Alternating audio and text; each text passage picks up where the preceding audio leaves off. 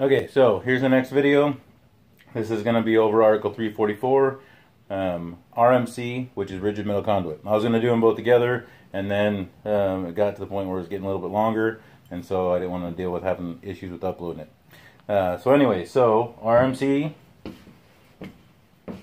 Article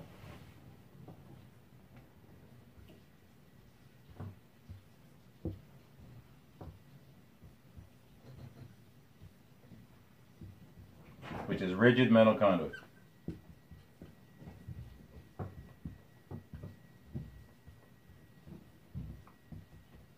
Okay, so this one's going to go a little bit faster, so I'm going to try to focus on things that are different from IMC.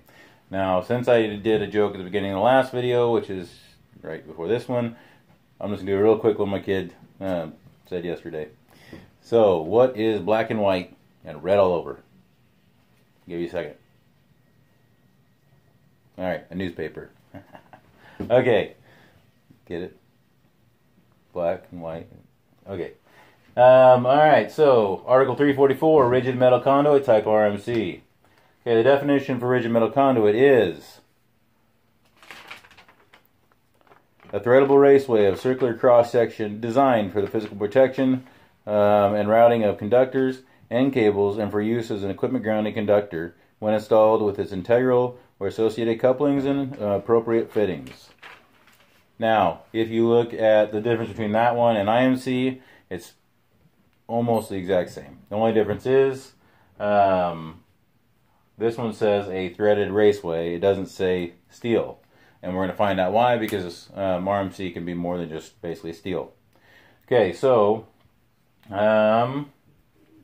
if we go into, and like I said, we'll go through this a little faster because it's a lot like RMC, or IMC, excuse me, and we've kind of talked about it in class.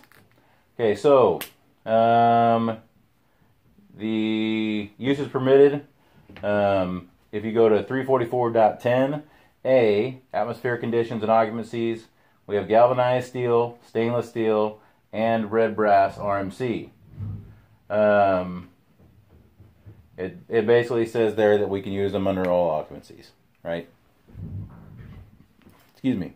So, and again, it goes to show you how versatile RMC is, and just like a lot like IMC, we can use it in a lot more environments because it is rigid, it's stronger, and yeah.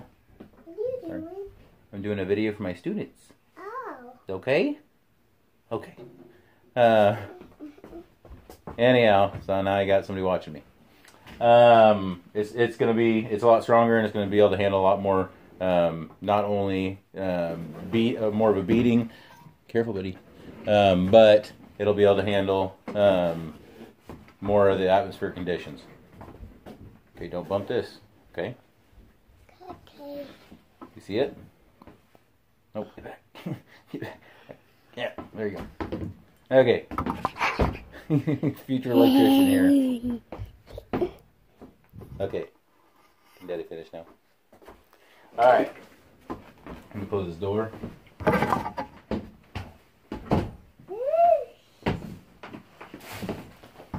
Okay, so we also have aluminum RMC. It says aluminum shall be permitted to be installed where approved for environment. Excuse me. Excuse me. Rigid aluminum conduit encased in concrete or direct contact with the earth shall provide the approved supplementary corrosion protection. Again, what's the issue with aluminum? We know this from our talking about aluminum conductors, is it is very corrosive. It corrodes easy. What are you doing? Okay, so a lot of times you're not going to do it, but for special purposes, and of course, obviously you can. We're going to jump to, of course, B says corrosive environments, and it talks about the different things for those. Cinder fill on C. Wet locations, again, as long as you have it protected with the correct coating, you can use it about anywhere. And then E, just like with IMC, it's new this year, or this code book in 2020, and it says that it can be used in where subject to severe physical damage. And so, again, like I said, it's a very thick conduit. It's going to be hard to bend by hand, and so it can handle a lot more stress and a lot more beating. So we can use it in a lot more areas than IMC or than EMT. Excuse me. Again, EMT is of course still used in more places, just for the fact that as long as it isn't going to have that damage or the corrosive environment, it's going to be easier to bend, easier to carry, easier to lift, put together, all those things. But RMC, IMC can both handle some stress. 344.14 dissimilar metals. Again, we want to keep those dissimilar metals away from each other, so we can stop that corrosive action that happens between the two. And then one of the issues with that is if we have, let's say, between couplers, if we use coupler of one type of steel and then your conduit of another type of steel, it's going to corrode at that spot, and then we could lose a lot of contact. Especially if we're using it as a ground, we can lose our ground, right? Or we can change it so it has a high enough resistance where it won't chip our breaker, and then we've got hot conduit, right? And that's something we want to stay away from. Okay, 344.20 size. So here's where it changes a little bit. So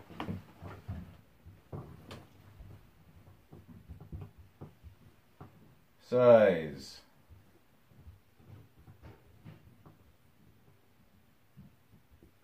Minimum is again just like normal, 1/2 inch. Okay, max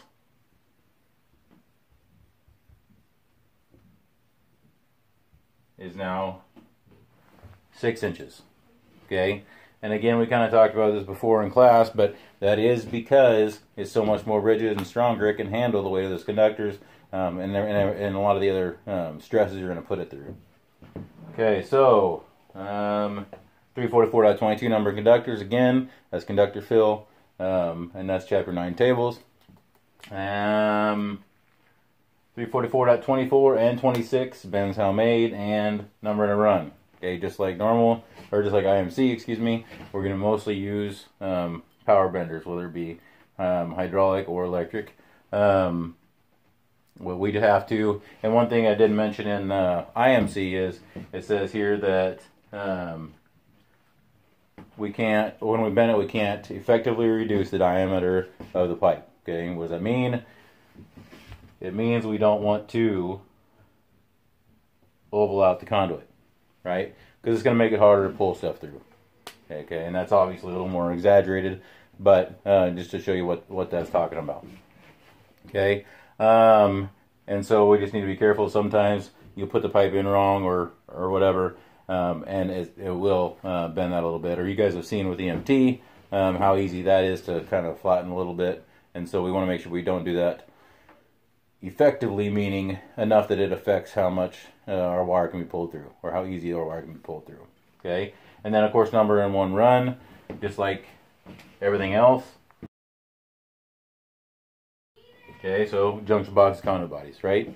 And again, like we talked about before, it's so that it's because you get any more than that, and it's going to be very hard to pull anything else through. Okay, 344.28. What?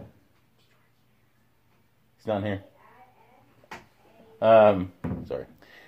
It's working from home, that's what happens. 344.28, reaming and threading. Just like before, all cut ends need to be reamed and reamed on the threading of those conductors. Okay,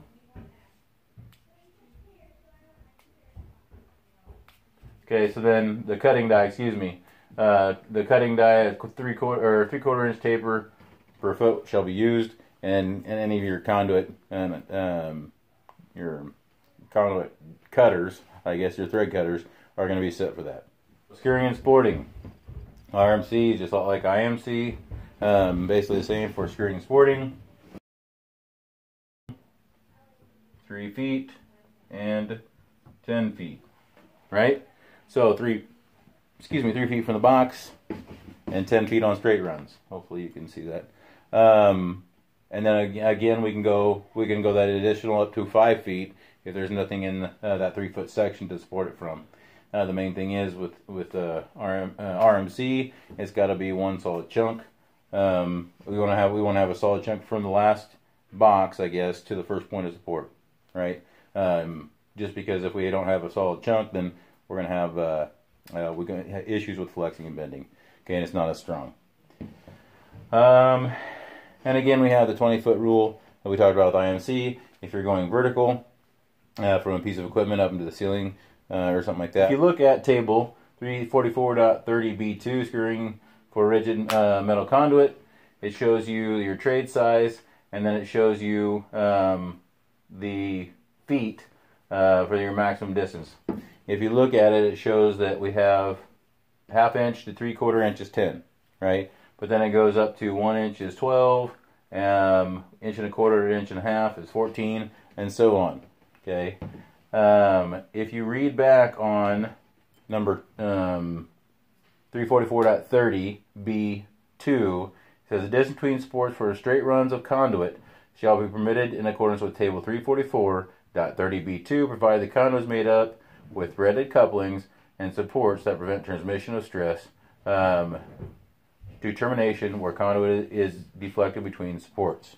Okay, so basically the only time we can use that table for adjusting our support distances is it has to be threaded. It has to be a threaded conduit because it's going to hold tighter. And again, that picture that I showed you with IMC when we had the running threads, that's another reason we don't want those running threads. We want it nice and tight so it can help support itself. Okay. But and it also has to be, we have to know that it's not going to transmit too much stress by going that extra distance, right? Because most of the time the conduit size we're going to use is 10 feet, and so we don't want to go too much more than that, regardless, unless we have to, just because it needs that support. And if, especially now that we go up to 6 inches, that's going to be a whole lot bigger conduit, and we're going to have a lot more stuff in there, right? Okay, and of course, 344.42 has your same thing with the running threads. Running threads are not allowed. And we talked about why that's not a good idea in IMC. Same thing here, 344.46, bushings. Again, if we end a conduit where the threads are sticking into a box, we have to put one of those plastic bushings on, the thread on, protect our conductors as they come out and start going into our box in different ways. Splice and taps, 344.56, again, just like IMC, we cannot, or any form of conduit, I guess, we cannot have splices or taps inside of the conduit itself. It has to be at a conduit body or a junction box or something like that. We have to always be able to get to our splices later on, except for very few certain circumstances, which we'll talk about in other videos and stuff. Just know you're not going to have your splices, you're not going to have your taps, you're not going to have anything like that inside the conduit itself. 344.60, grounding, RMC shall be permitted to be an equipment grounding conductor. And again, it's permitted, and I don't have as much a problem with it as long as it's threaded and threaded tight, but there's always that chance that something's not going to be quite threaded right, it's not going to be quite tight and right, and then if it comes loose, you lose your ground. And so I still say, run the ground. I know it's going to cost more, but it's better to be safe with people's lives and everything else than sorry. Okay. Okay. Part 3, 340.100 construction. It says RMC shall make the following: steel with protective coatings, and again, because steel rusts easier, aluminum, red brass, and stainless steel. So we have a little more options here. And then your marking. Okay, your conduit has to be marked every 10 feet. If you read 344.120, and again, so that we know the size and everything else, but that's also for the manufacturers, because they're the ones that are going to do the marking. Okay, so I'm going to pull this up. It's a little messy. Pause it if you need to. Okay. Just make sure you remember those things. That's about it for RMC. Like I said, it's a little shorter here because I just covered some of the different stuff for RMC compared to IMC. So hopefully you understand this video, and I'll be back tomorrow or so for the next one. All right.